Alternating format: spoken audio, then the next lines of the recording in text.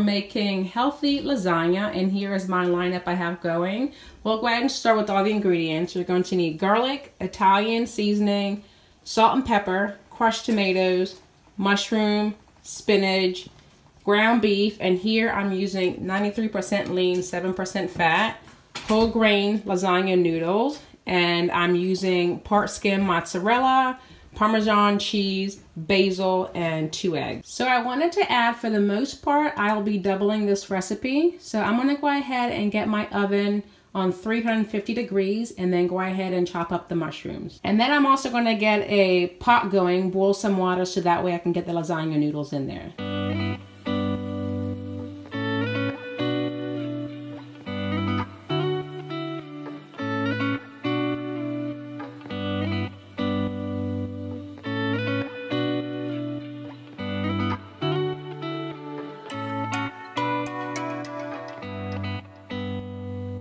The lasagna is boiling. It's got about 5 more minutes to go. I've got the mushrooms chopped up, which took forever to chop up. And so I'm gonna go ahead and get the rest of the stuff measured out, and then we'll be good to go. Alright, so to start out, we're gonna go ahead and measure out some dry Italian seasoning, and then 2 garlic cloves or some minced garlic in a jar. That probably will be easier. 2 teaspoons of salt. I'm gonna go ahead and grind out a teaspoon of pepper. And then after that, I'm going to go ahead and chop up about half a cup of some fresh basil. If you have it in a spice container, that's fine. And then afterwards, I'm going to go ahead and grate some Parmesan or Asiago cheese if you have that laying around. All right, now that everything is chopped up and measured out, I'm going to go ahead and add in my hamburger meat, add in the mushrooms and the Italian seasoning, and cook that for about 7 to 8 minutes.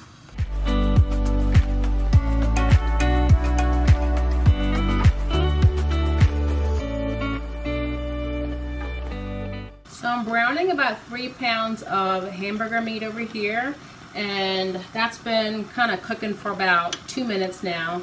I'm gonna go ahead and add, remember guys, I'm doubling parts of this because I've made it before and I kind of know what our family likes. We kind of like it a bit more on the saucy side, and we like a lot of meat in it. So I'm adding 1 tablespoon of Italian seasoning, and then I'm adding 8 ounces of mushrooms here. I really hope I have enough room for all of this stuff.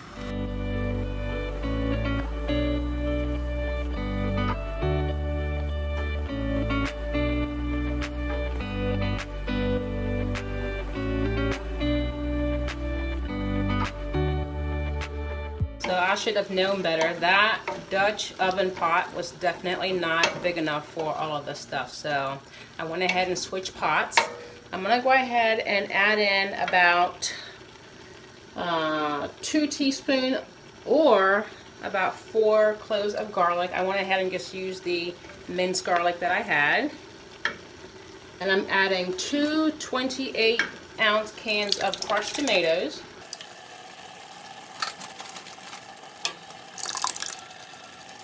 And then I'm also adding 2 teaspoons of salt. I'm going to let this simmer for about 3 to 4 minutes, and then I'm going to add in 16 ounces of spinach.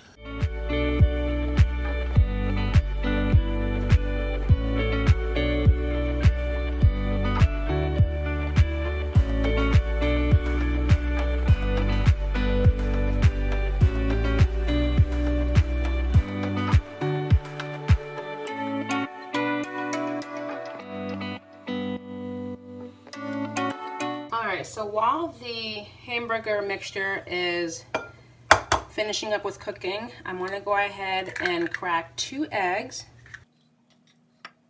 And then I did forget to tell you guys in the lineup, but you're going to need part-skim ricotta cheese. So I'm going to go ahead and add 2 16-ounce containers of these and 1 teaspoon of pepper.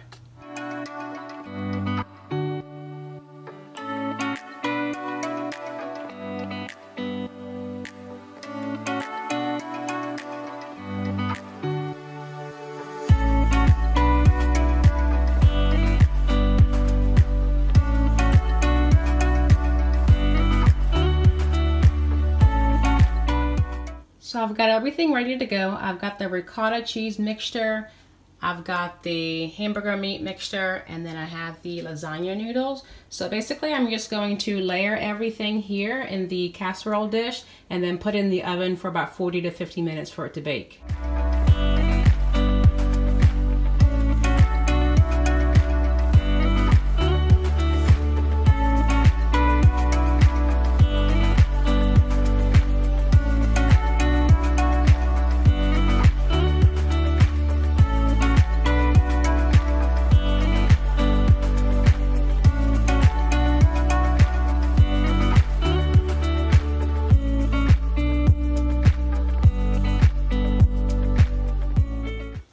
So the recipe calls for sprinkling it with about 3/4 cup of mozzarella. So for me, that's probably going to be a 1.5 cups.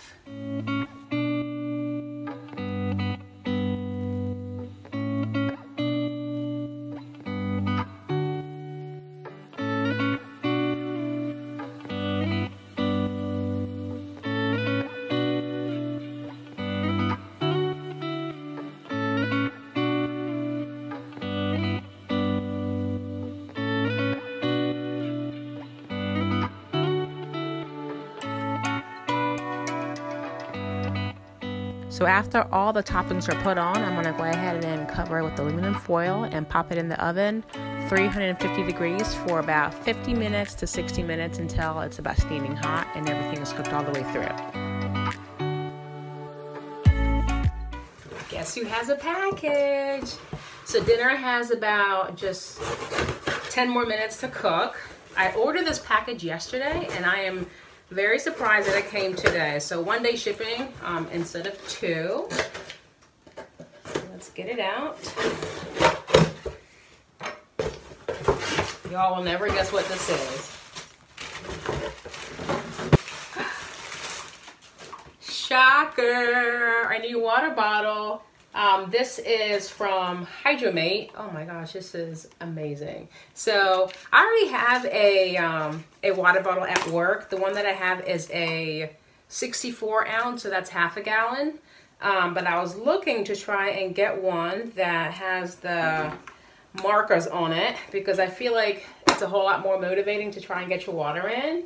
And got my favorite color, blue. So this is good. This is good. So I'll probably try and drink this up until like 7 o'clock. So that way I'm not peeing all night. So yeah, I'll go ahead and link this down for you guys below in case you're interested. Guys, look at how good this looks. It looks so pretty. Yeah, so this was done cooking. It cooked for about 50 minutes. And I have to tell you guys, don't be dumb like me. I doubled this dish, but there definitely was not enough room in this casserole dish. I had juices and stuff spilling over, so I had to put one of those baking sheets underneath it to catch the stuff so that way it wouldn't get the stove or the oven all dirty.